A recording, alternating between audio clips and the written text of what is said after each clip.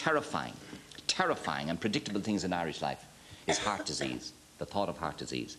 And the ultimate extension of the terror in people's mind is to wonder if they will need a heart transplant. I'm not talking about a bypass, I'm talking about a heart transplant.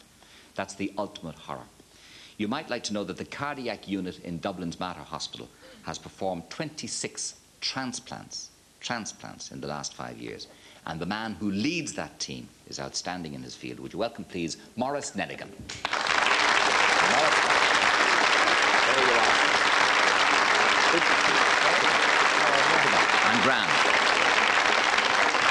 I'm grand, sir, and I hope I feel as well when I finish talking to you. Don't depend on it. Now, you're very welcome. Is it in fact now becoming a fairly routine operation, Maurice? Yes, indeed. It's something that, as you know, developed in two epochs. It's almost 21 years ago, 22 years ago now, that Christian Barnard did the first in December 1967. And that went very enthusiastically for about 3 or 4 years. And then it was found that the professionals were unable really to cope with the problems of A, rejection of the implanted organs, and 2, that the infections that supervened when you suppress somebody's immune systems. And the two together led to really dismal results. So the thing that had started so enthusiastically and so well just faded away into nothing. And only about 2 units in the world kept going until in the early 80s, this new drug, cyclosporine, came on the market. Interestingly enough, that was discovered by a biologist from Sandoz, the company that are hoping to come into Cork Harbour, who was on holidays in Norway. And he saw a strange-looking mould growing on a rock. And he looked at it and he said, that's a bit odd-looking. And he scraped some of it up and took it back to Bala, where their factory was located, or their plant. And they started work on it to see, was it active against leprosy? And it didn't really work very well against leprosy.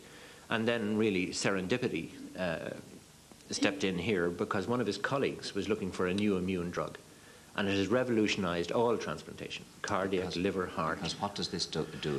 This suppresses your immune system that normally would reject a foreign organ, be it a kidney, a liver, or a heart. But doesn't leave you open to other?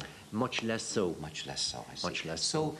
In terms of cutting and stitching and hacking, to put it crudely, is it a routine operation? Is it very much so. It's a very much an easier operation than many of the things we would do, say, in children, or even a bad coronary bypass in an adult. It's, if you can sew anything together at all, a heart transplant is not one of the most difficult operations. A bit of stitching and sewing and you're there. That's right. Very good. Now, the great difficulty, of course, is the donors, that you're still having, we're still talking about it a lot, and you're having difficulty in persuading people to give hearts, to give organs of their loved ones. Yes. Yes. Where is the crux there, Maurice? The crux, I think, is worldwide. They reckon in the United States that they're getting about 10 to 15% of potential donors. And the crux really arises in two levels.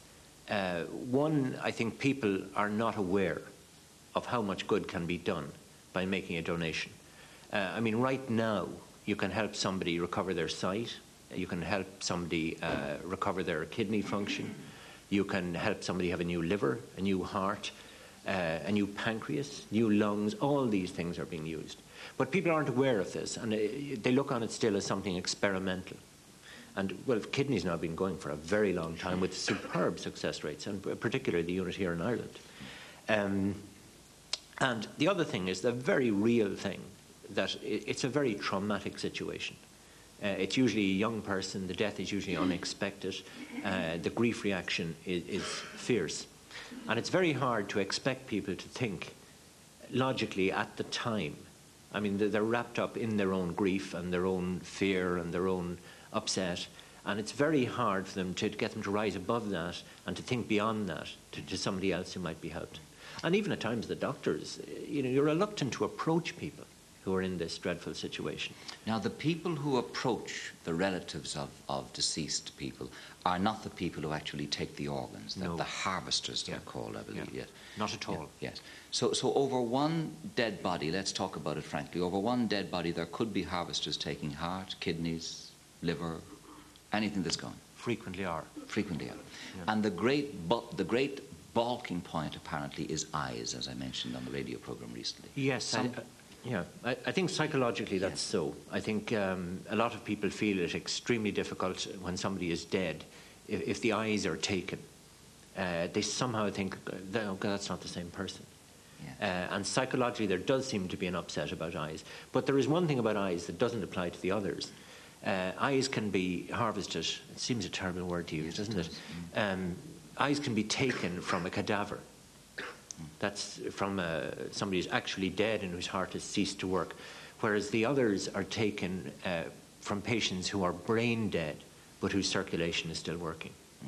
Now that always raises a doubt in people's mind, you know, they're taking my bits and I'm not dead. That's right. Is that what it means? Yes, I mean, you're back to the sort of fears of being buried alive in the days in Paris when they used to bury you with a little bell above the ground just in case you moved in the coffin.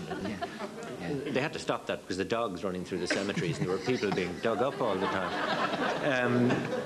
But it does raise this question. But the criteria used throughout the world, the Harvard criteria, are accepted pretty well everywhere. Yes. And there are additional safeguards. Here in Dublin now, the team that are going to approach the relatives, they must clear it with the coroner. And this again brings in another safeguard into the line. And certainly I think one could be reassured that it is inconceivable that somebody would be transplanted who was not authentically brain dead. And so in the operating theatre then you take out the old heart, it sounds so simple, and the new heart is in what? It's in a box? It's in a plastic bag packed with crushed ice. Just that? Just that. And it has been, it's had a special solution poured through its coronary arteries to paralyze its cells so they're not working and using up its energy.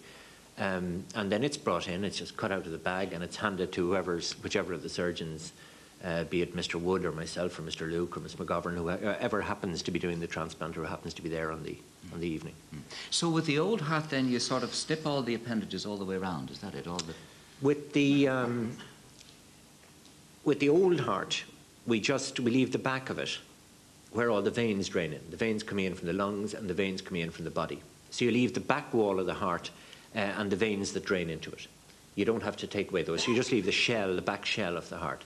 And then the two main vessels that come out of the heart, the aorta which goes around to the body and the pulmonary artery which goes to the lungs. And then you lift out the rest and hand it out. And that usually goes to pathology to have a look at it and see what was it that caused it to cease to function, although we've usually got a pretty good idea. Of course. All right. Would you like to see it being done? No, I don't mean we're going to have a heart transplant here on the radio show. No, but I want to show you a piece of tape. I want to warn you about this piece of tape. It was made a week last Wednesday in the Mater with Mr. Nelligan operating.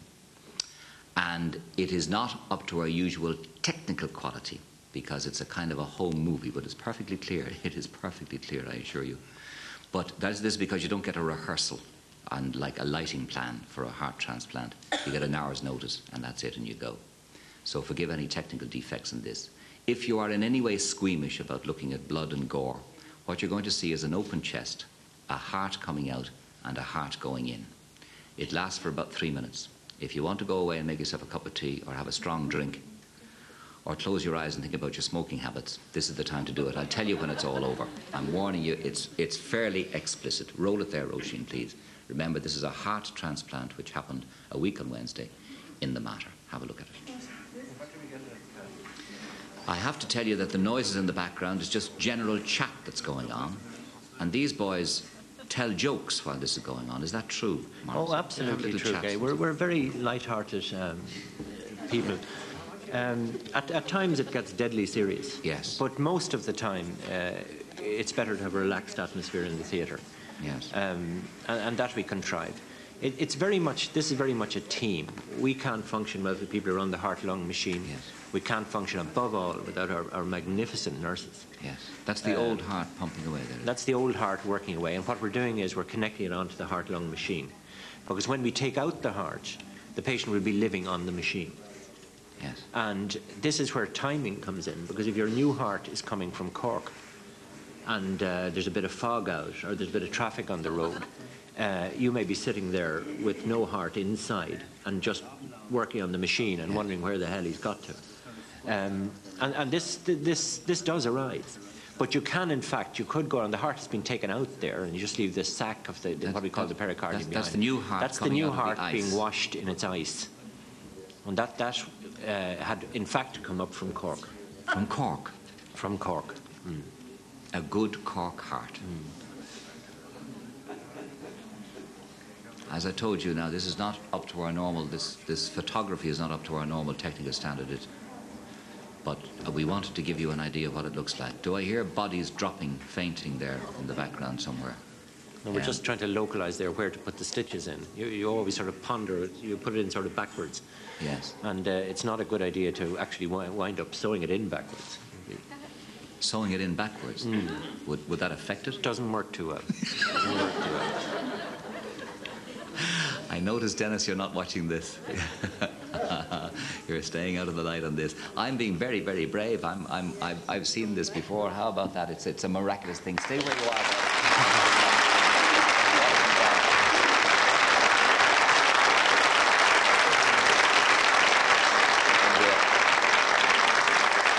This is Arthur Moynihan, ladies and gentlemen. Arthur Moynihan, and that's his wife, Jane. How do you do, Jane? Me, Arthur, you, Jane. And Arthur had his transplant in February of this year. When did you get the bang? I got the bang just around Christmas time. It was a sudden and quick bang. So I was only ill really for a very short time.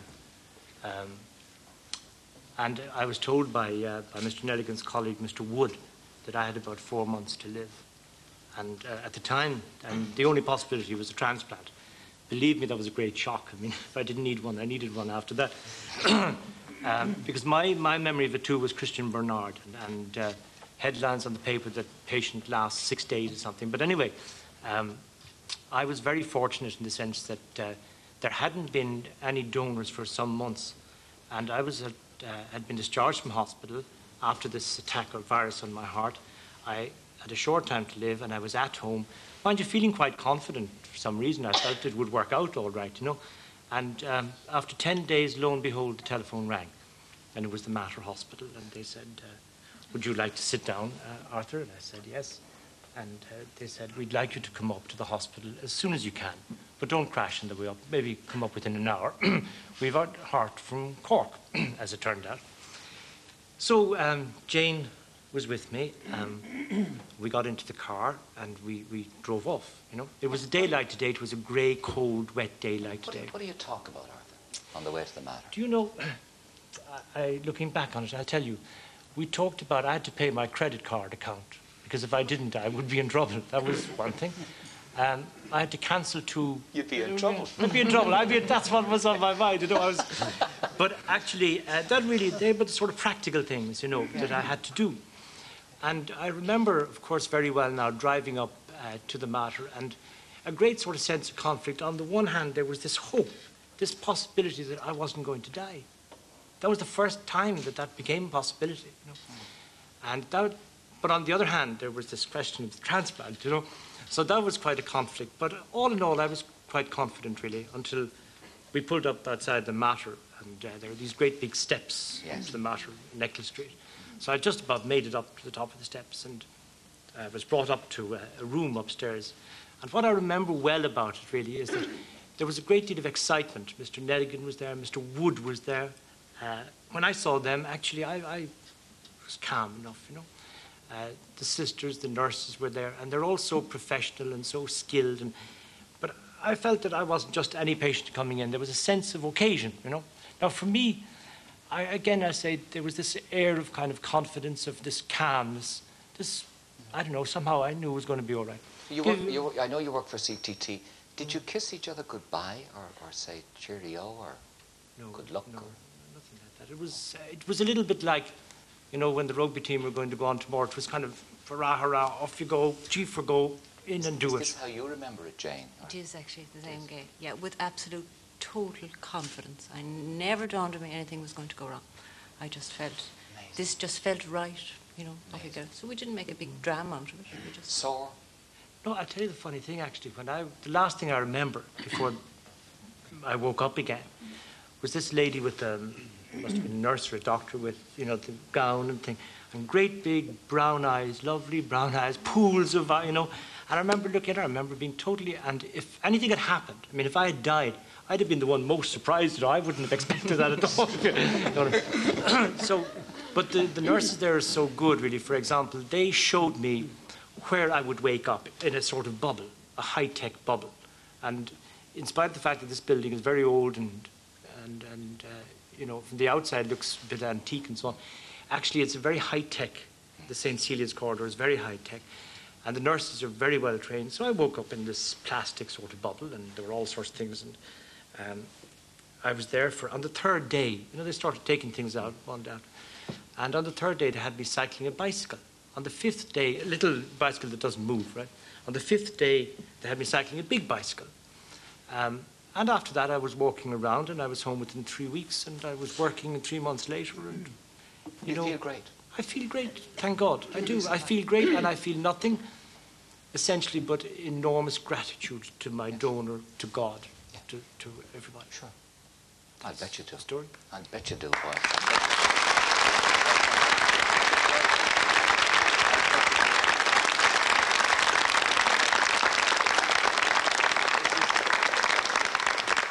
See, you're not so matter-of-fact about it. When you talk about it, you do get filled up. You do get Patrick Clune from Rathstrum, County Wicklow, farmer, 50. Your transplant, August 87, Patrick. 87, 25th of August, yes. Yeah, you were very ill before. How ill yes, were you? Yes, well, it was a little bit different to Arthur's insofar as that I was sick for a much longer time. It was 11 years. Yeah. And had been very active, but anyhow, to cut a long story short, I was coming and going out of a nursing home in Vincent's for 11 years. I would have seen every season come and go, you know, on and off. I was on all the floors. Yeah. You might say nearly on all the beds, but anyhow.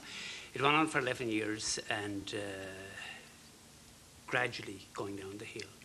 And eventually it got to the stage that I wasn't able to do anything. I used to be able to do a few jobs around the house, do little jobs. I was always very active, being a farmer. And doing little jobs around the house, but I eventually got to the stage I wasn't able to do that. Even to go down to bed.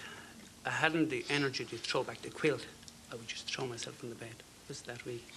But eventually it got to the stage that I came up on the 5th of June, 87.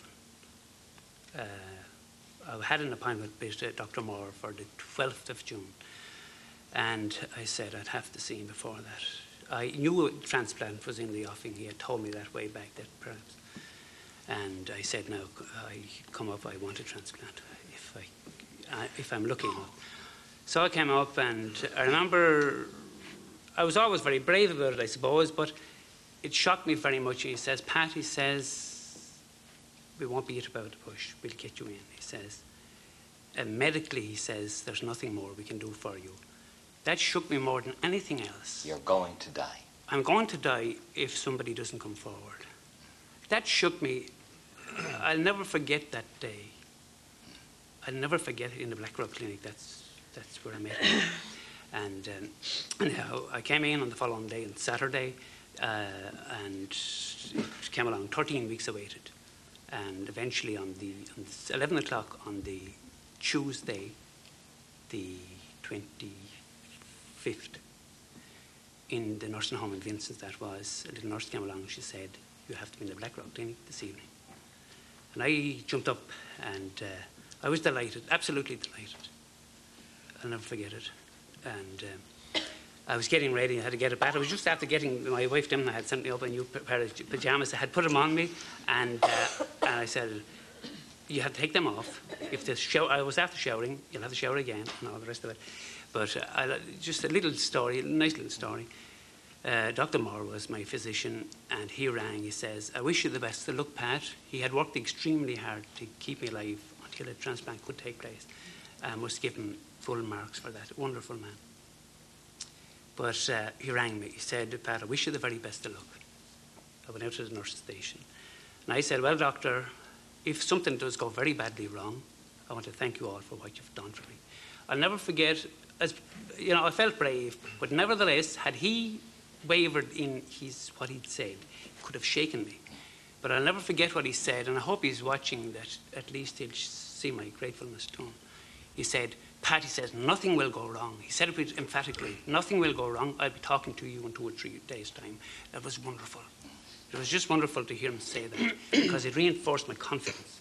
So off I went anyhow, and I had my transplant that night, and I remember it. I remember just going in and saying goodbye to them and that, and I felt full confidence. We had prayed extremely hard.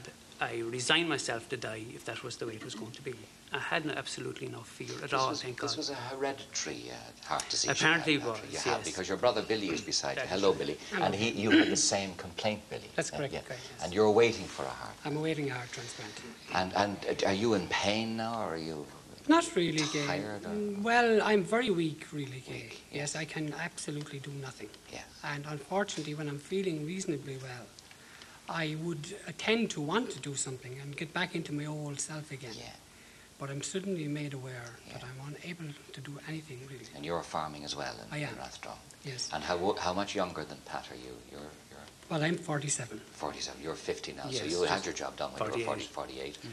And you're just waiting. And you don't know the day nor the hour. No, I was called on one occasion, Gay, and it turned out it didn't go through. There was some little technical problem. Wrong heart. Yes. And what do you do? It was quite an experience. You just get dressed again and come home, is that it? That's correct. God, it must be very disappointing. Yes. Dreadful. But I would just like to say that I'm very thankful, really, to be so well as I am. And I think a lot of the credit is due to the kindness of people, the consideration of people towards me since I became ill. And I must say that. Do you remember how bad Pat looked before his operation? Indeed, I'll never forget it. I saw it's a very, very bad photograph, but you look Yes. skin and bone. You were Yes. about to die, there's no doubt about it. Yes. Now, the extraordinary thing is that this is Pat Clune and his wife Dimna and Billy and his wife Marina. Hello, Marina, how do you do? Sorry, Dimna, I didn't say hello to you. Now, the point is that Pat has in him the heart of a young boy of 22 who was killed in an accident. And that boy's parents are there. They are Liam and Eileen MacDonald from Tinnahealy, County Wicklow. Hello, how are you? Look, that's Eileen. How are you, sir? Liam. He was 22, was he? That's right. Motorbike, was it? Motorbike accident. Just got a call one night and said he was... That's right. Yeah. And who approached you about taking the heart? We offered ourselves, like. You offered, did He you? already had a kidney donor card. Had he indeed? Yes. Fine young fellow, was he? Yes. Healthy young? He was, yes. How long had he been riding motorbikes? Oh, from the time he was 17. What did he hit, or what hit him? Do you know? He hit a signpost, like, and hit it. It was only about a mile from home. Yeah.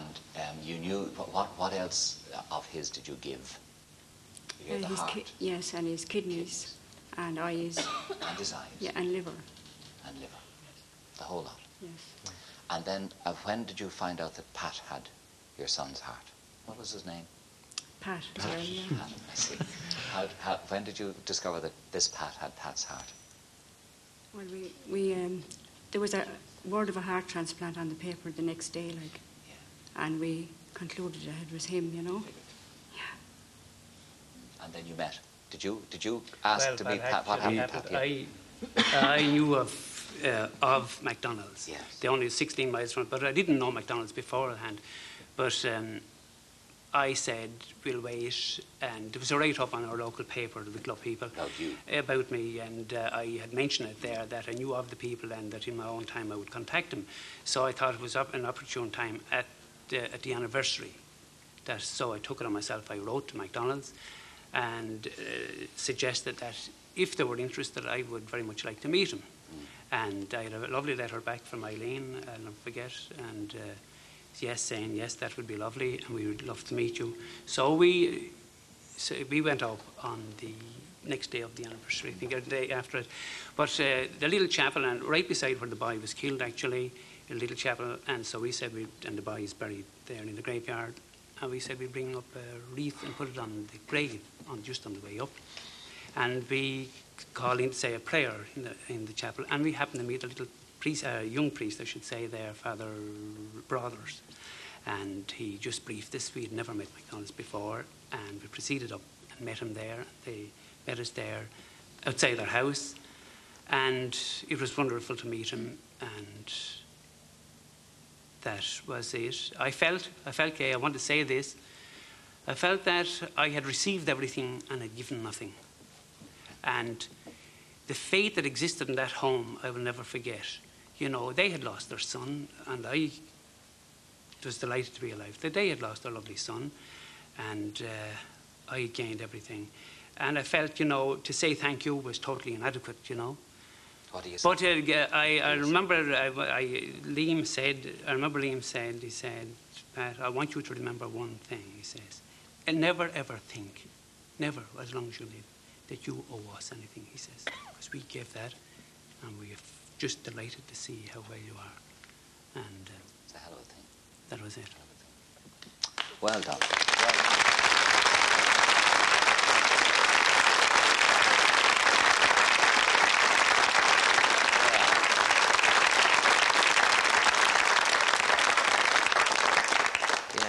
I'm just thinking, you're probably the healthiest one here, Pat. Healthiest one here. You've no idea, Arthur, whose heart you have. No. And my thoughts about that are to wait at least a year, you know. Yes. Yes. Of course, I can find out, and I know people who know.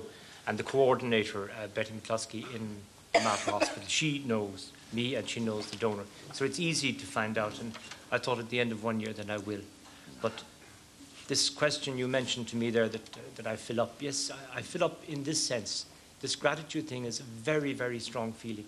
And particularly, Gay, if, as I do, like I know people when I was getting better, people who were in bed, people who were dying, people I know them by name, people who have since died, people who are waiting for the same fortune that I've had.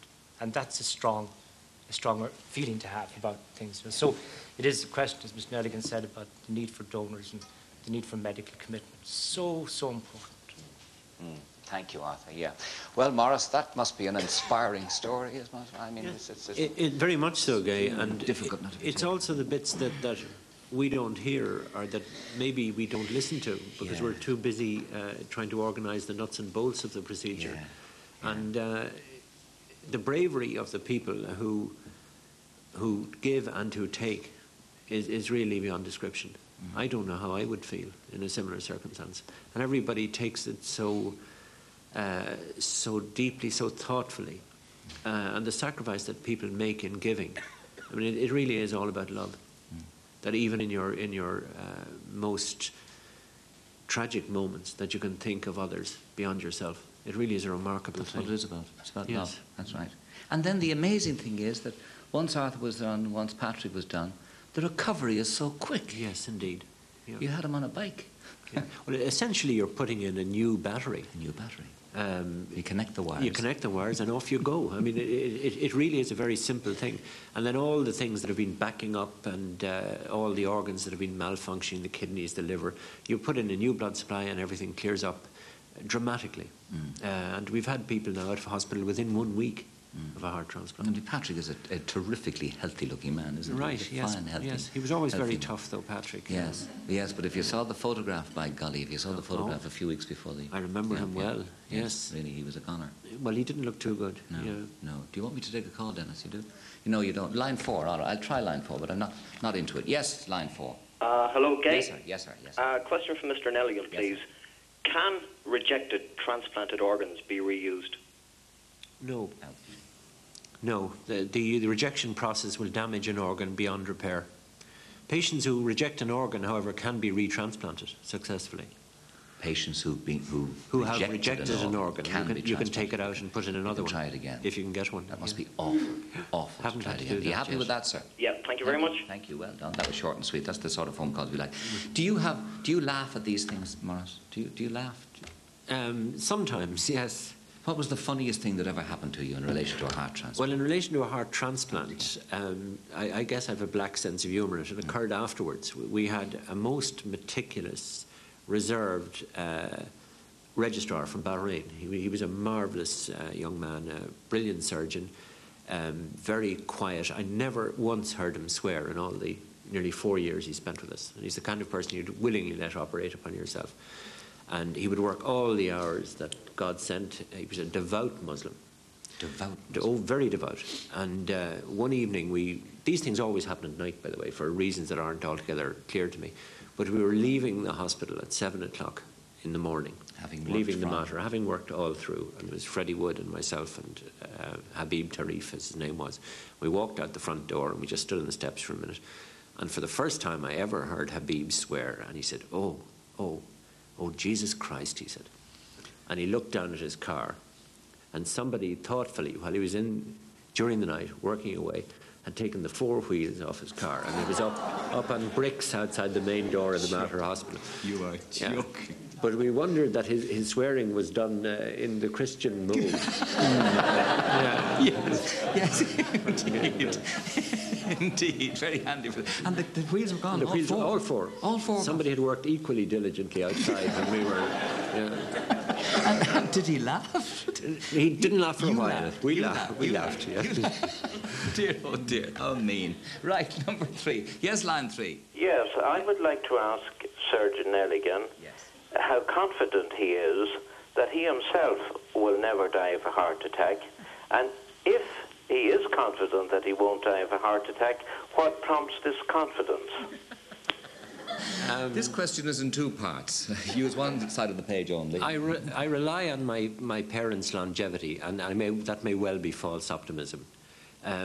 If I thought about it, given what I do and what my colleagues do every day of the week, I don't think we'd function at all. I'm not confident, but I just hope and pray it won't happen to me. I see. So your experience with all these heart transplants is not giving you an inbuilt advantage over the rest of us?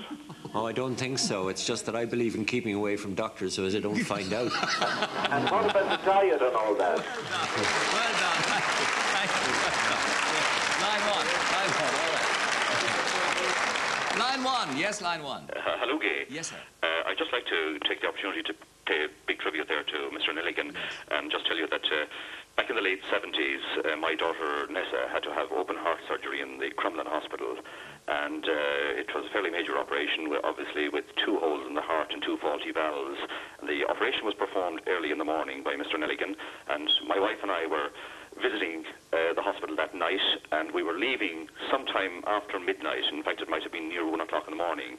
And as we were going down the corridor, we bumped into Mr. Nelligan on his way back from some function. He was in his dress suit, and on his way home he was popping in to see how Nessa was progressing. And we thought this was tremendous dedication on that man's part. Well done. Well done. Thank you. Thank you. Well done. Yes, darling. Just time for one more, because I have to let Dr. Nelligan go. Yes. On the film, Dr. Nelligan, you were able to keep the patient alive, you said, with a heart machine. How long could somebody stay alive with the heart and lung machine? And what would happen if, when you open the plastic bag, the second heart, that you weren't happy with it, could the patient survive any length of time at all on the machine? That's one of our nightmares, that would happen, that you'd actually have taken out a heart and you'd find you couldn't use the other one. But what happens there is you will ask them, they're in contact by telephone all the time with the coordinator, Betty McCluskey, a marvellous person. And Betty will relay the messages backwards and forwards. And if I'm gone for the heart, I will telephone back to Freddie Wood, or he'll telephone back to me, and we'll say, this is okay, we can use this. And then you wait for them to come back. You can go, with what we're using there, you can go 6, 7, 8 hours without a heart pumping. The machine will do the heart and lungs work for you in that time. And there are even machines now that will go 24, 48 hours to try and keep people alive until a heart becomes available. And that's what they use the mechanical hearts for now, the Jarvik hearts that they were using a few years ago. They're used as a bridge to transplantation. Thank you. Thanks for the question. One last one, talking about your wife's, your mother's longevity and so on. Do you smoke? I don't smoke cigarettes. I smoke the occasional cigar, Gay. Occasional cigar. Do you take a drink? Yes, I do. What do you drink? Anything. I'll drink a pint of beer or a pint of stout or some red wine. Whiskey? Seldom. I probably should, though. I think that's probably better than the pints. Oh, whiskey. I was waiting for you to say whiskey so that it's all right to give us all clearance. Yes, all right, one more. Yes, sorry. Mr. Nelligan, in relation to potential donors, given the great scarcity that there must be for hearts available, are you very particular about the type of donor And do you, for example, find a situation where a heart or a patient who's going to give a heart is not suitable, that they're too old or they have had a disease or whatever? Yes, frequently, and it's more critical for us than it is for the kidneys, because once you pass 40 in men and 45 in women, you've the risks that the donor himself will have coronary arterial disease become very real. We can't use them. But the funny thing we've been finding is that heart disease in men, coronary arterial disease in particular, is 8 times more prevalent in men than women in Ireland. And we've been finding a lot of men in their middle years, and they tend to be big. They tend to be 68, 70 to 80 kilograms weight. And the people who are coming for transplantation are very often, say, women who've unfortunately had bleeds into their brain, or young men who come off motorbikes and who are very young and small and slight. And we've found that we're getting a lot of hearts that are simply too small for the group of recipients who we have waiting for them. But that's going to change shortly when we start to transplant lungs and heart lungs. We'll find that all donors of every size can be used by somebody who desperately needs them. Thank you for joining us on the Late Show. Most heartwarming, and I'm glad you said it. It's all to do with love, that situation down there in the audience. And may the Lord long leave you your hands and your brains and everything you do. Thank you very much. We'll take a break.